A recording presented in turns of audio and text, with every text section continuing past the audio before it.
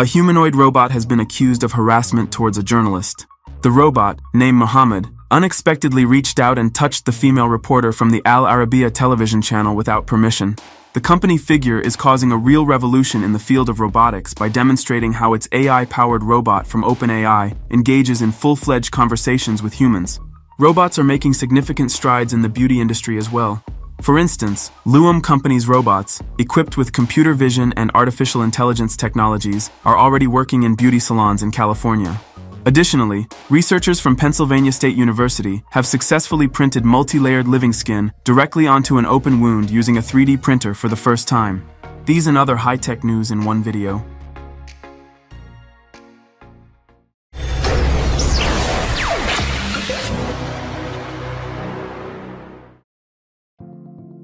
A humanoid robot has been accused of harassment towards a journalist. At the Deepfest Festival in Riyadh, Saudi Arabia, where the local company QSS presented its first humanoid robot named Muhammad, a curious incident occurred. The robot allegedly began touching the reporter without permission. It is reported that Al Arabiya journalist Ravia Qasem was conducting a live report in front of the robot, dressed in traditional Saudi attire and speaking Arabic and English. Suddenly, Muhammad unexpectedly reached out and touched her back without permission. In a viral video, Qasem can be seen sternly looking at the humanoid and raising her hand, seemingly warning that such behavior is not acceptable, before continuing her presentation. QSS attempted to justify its robot's actions by stating that it was fully autonomous and acted independently without direct control from a human.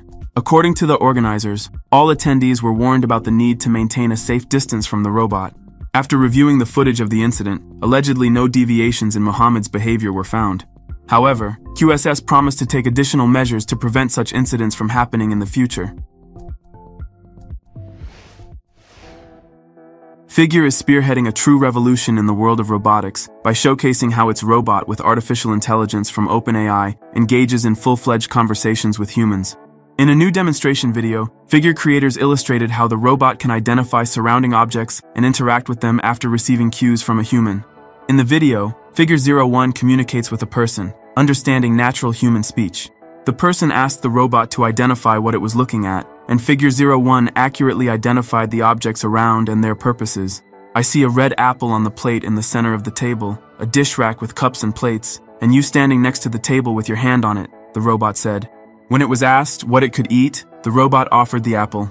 As the person scattered some trash around, the robot explained what was happening and began picking up the trash into a bin. Finally, the person asked the robot what might happen next considering the arrangement of the dishes on the table. The robot confirmed that the dishes would likely need to be placed in the dish rack. With agreement, the robot placed the plate and glass in the rack.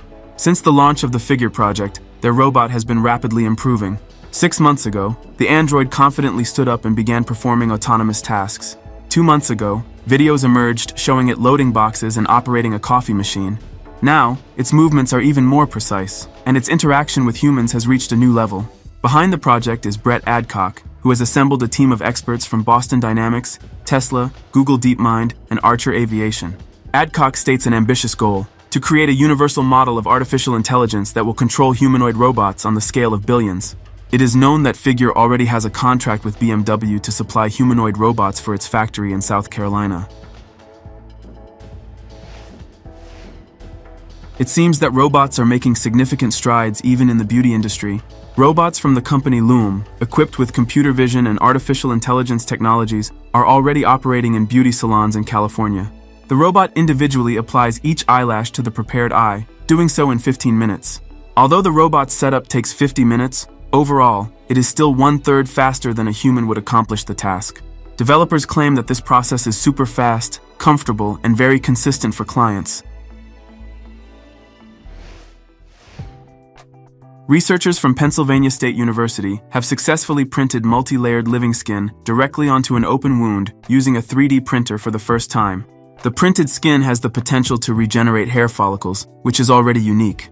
Anatomically, skin consists of 3 layers: the outer epidermis, the middle dermis, and the deepest layer, the hypodermis.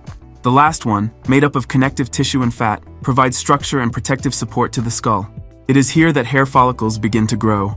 To create one component of bioink, researchers used human adipose tissue, extracting a network of protein molecules, extracellular matrix, which provides tissue structure and stability. The second component was stem cells obtained from adipose tissue. The third consisted of a blood clotting solution containing fibrinogen, which helped other components bind to the damaged area. A bioprinter with 3 compartments allowed scientists to simultaneously print a mixture of matrix and fibrinogen, along with stem cells with precise control. The fact that the printing occurred directly from the open wound contributed to the formation of the hypodermis, which aids in healing, regulating temperature, forming hair follicles, and much more. Such technology could significantly aid in the recovery of individuals after head injuries. Meanwhile, the well-known tech torturer Zach Nelson, who gained fame for bending, burning, and generally abusing devices, decided to raise the stakes and test the durability of the Tesla Cybertruck. He prepared a real test for Elon Musk's electric pickup in the form of a flamethrower and various firearms. Firstly, the blogger applied the flamethrower from the Boring Company, owned by Elon Musk, to the electric pickup.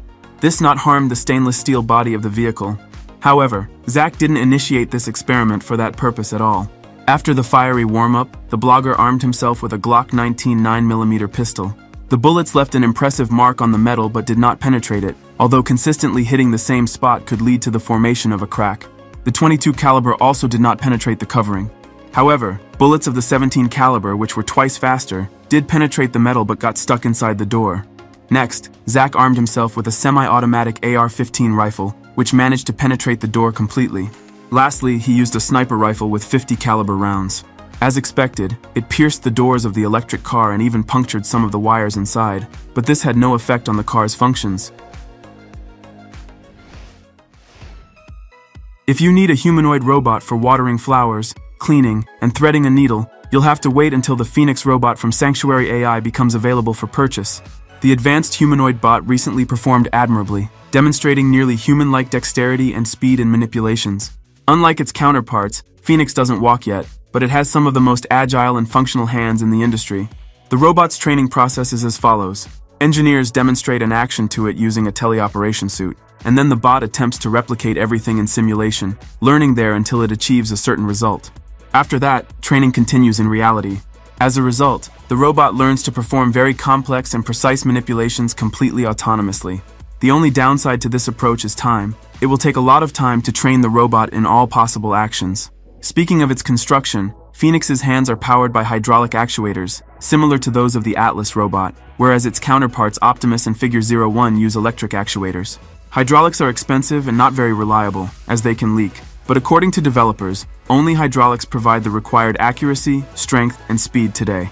A human hand can perform up to 33 different grips, and with our learning algorithms we are trying to see if the robot can achieve the same 33 grips, say the engineers at Sanctuary AI. Write in the comments which of the robots shown in this video impressed you the most. Subscribe to the Caro Show channel to stay tuned for our upcoming videos and check out our previous episodes. See you next time.